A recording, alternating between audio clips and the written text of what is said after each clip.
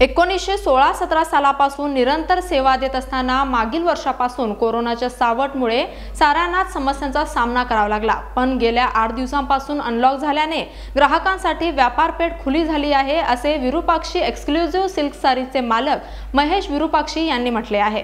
महेश विरूपाक्षी ಬೆಲ್ಗಾಂದಲ್ಲಿ ಬಹಳಷ್ಟು ವರ್ಷಗಳಿಂದ ನಮ್ಮ ಅಜ್ಜವರು 1916-17ರಿಂದ ನಮ್ಮ ಈ ಒಂದು ಅರಿವೆ ಅಂಗಡಿಯನ್ನು ಭಾಳ ಹಳೆ ಅಂಗಡಿ ನಮ್ಮದು ಅದನ್ನು ಸ್ಟಾರ್ಟ್ ಮಾಡಿ 1916ರಿಂದ ನಾವು ನಡೆಸ್ತಾ ಇರೋದು।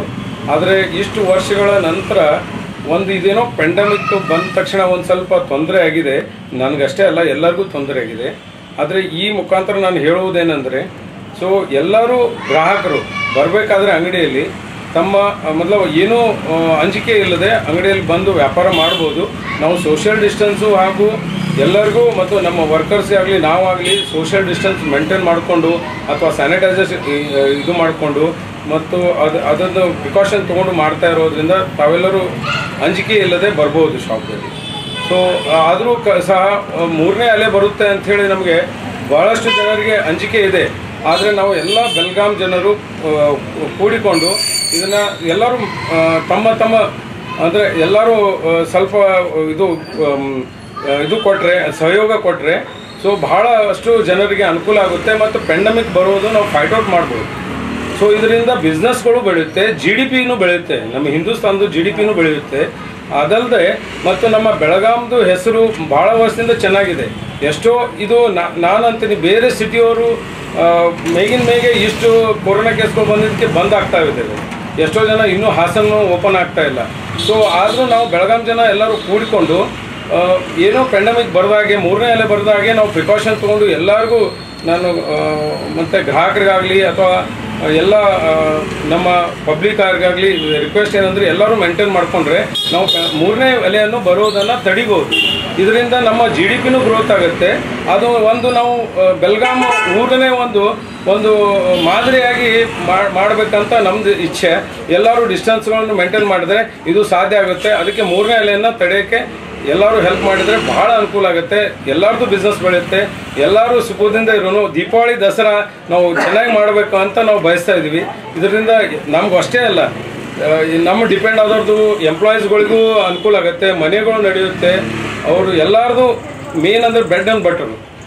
ನಾವು ಮೇನ್ ಸೀಸನ್ ಹೋದ್ರೂ ಸಹ ನಮಗೆ ಇನ್ನೂ ಸಂಪೂರ್ಣವಾಗಿ ಬಹಳ ಧೈರ್ಯ ಇದೆ, ಮುಂದೆ ದೀಪಾವಳಿ ದಸರಾನು 3ನೇ ಅಲೆ ಬರದೆ ಚೆನ್ನಾಗಿ ನಡ್ಕೊಂಡ್ರೆ ಬಹಳಷ್ಟು ನಮಗೆ ಅನುಕೂಲ ಆಗ್ಬೋದು, ಬಿಸ್ನೆಸ್ ಮಂದಿಗೆ, ನಾಟ್ ಓನ್ಲಿ ಬಿಸ್ನೆಸ್ ಮಂದಿಗೆ, ಜಾಬ್ ಹೋಲ್ಡರ್ಸ್ಗೂ ಎಲ್ಲರಿಗೂ। ಹೀಗಾಗಿ ನಾವು ಹೇಳಬೇಕು ಒಂದೇ ಅನ್ನಿಸ್ತಂದರೆ ನಾವು ಯಾವಾಗಲೂ ದೀಪಾವಳಿ ಅಂತಂದರೆ ಶ್ರೀರಾಮಚಂದ್ರ ರಾಮ್ ಅವರು ಮಾಡಿದ್ದು ಒಂದು ಹಬ್ಬ, ದೊಡ್ಡ ಹಬ್ಬ। ಇದನ್ನು ಎಲ್ಲರೂ ಚೆನ್ನಾಗಿ ಆಚರಿಸ್ಬೇಕಂತ ಮಾಡಬೇಕಂದ್ರೆ ನಾವು ಪೆಂಡೆಮಿಕ್ನಿಂದ ಪಾರಾಗಬೇಕು। ಅದಕ್ಕೆ ಎಲ್ಲರೂ ಸಹಯೋಗ ಕೊಡಿ ಮತ್ತು ಎಲ್ಲರೂ ಸೋಷಿಯಲ್ ಡಿಸ್ಟೆನ್ಸು ಮತ್ತು ಮಾಸ್ಕು ಮತ್ತು ಸ್ಯಾನಿಟೈಸರ್ ಯೂಸ್ನಿಂದ ನಾವು ಕೊರೋನಾನ ತಡಿಬಹುದು। ಅದಕ್ಕೆ ನಂದು ಇಷ್ಟೇ ಹೇಳುವುದಂದರೆ ಬಿಸ್ನೆಸ್ಗಳು ಸ್ಟಾಪ್ ಆಗದಂಗೆ ಎಲ್ಲರೂ ಅನುಕೂಲವಾಗಿ ನಡ್ಕೊಳ್ಳೋಣ। ನಾವು ಏನಾದರೂ ಒಂದು ಆಫರ್ ಕೊಡಬೇಕಂತ ಮಾಡ್ತಾ ಇದ್ದೀವಿ। ಈ ವರ್ಷ ಮತ್ತು ಯಾರಾದರೂ ಕಸ್ಟಮರ್ ಬಂದರೂ ಅವ್ರಿಗೆ ಅನುಕೂಲ ಮಾಡುವಾಗ ಒಂದು ಪರ್ಸೆಂಟೇಜ್ ಮೇಲೆ ನಾವು ಡಿಸ್ಕೌಂಟ್ ಕೊಡಬೇಕಂತ ಬಯಸ್ತಾ ಇದ್ದೀವಿ। ಇನ್ನೊಂದು 1 ತಿಂಗಳಲ್ಲಿ ಆಷಾಢದಲ್ಲಿ ನಾವು ಅದನ್ನ ಡಿಕ್ಲೇರ್ ಮಾಡಿ ಗಿಫ್ಟ್ ಸೆಷನ್ನರು ಮಾಡಲಿಕ್ಕಾಗಲ್ಲ, ಆದರೆ ಅಮೌಂಟ್ದಲ್ಲೇ ಕಡಿಮೆ ಮಾಡಿದರೆ ಅವ್ರಿಗೂ ಅನುಕೂಲ ಆಗುತ್ತೆ। ಹಾಗಾಗಿ ನಾವು ಒಂದು ಹೊಸ ಮಾದರಿಯ ಒಂದು ವ್ಯವಸ್ಥೆಯನ್ನು ಮಾಡಬೇಕಂತ ಈಗ ಪ್ರಯತ್ನ ಮಾಡ್ತಾ ಇದ್ದೀವಿ ಸರ್। ಆದರೂ ಇದು ಮೈಂಡ್ದಲ್ಲಿದೆ, ಇದು ವಿಷನ್ ಇದೆ, ಮತ್ತು ಯಾರಾದರೂ ತಮ್ಮ ತೊಂದರೆಯಲ್ಲಿದ್ದು ಮದುವೆ ಅರಿವೆ ತೊಗೊಳ್ಳೋದು ಬಂದರೆ ಅವರು ಅನುಕೂಲ ಆಗುವಾಗೆ ನಾವು ಕಡಿಮೆ ರೇಟ್ ಮಾಡಿ ಆದರೂ ಕೊಡ್ಬೋದು।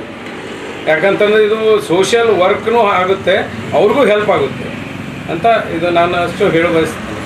ग्राहकांनी सामाजिक अंतर, मास्क असे नियम पाळत व्यापार करण्यास काही हरकत नाही, अशा म्हणत येत्या दिवाळी दसऱ्याला सर्वांचाच व्यापार व भरभराट हो अशी प्रार्थना त्यांनी केली आहे।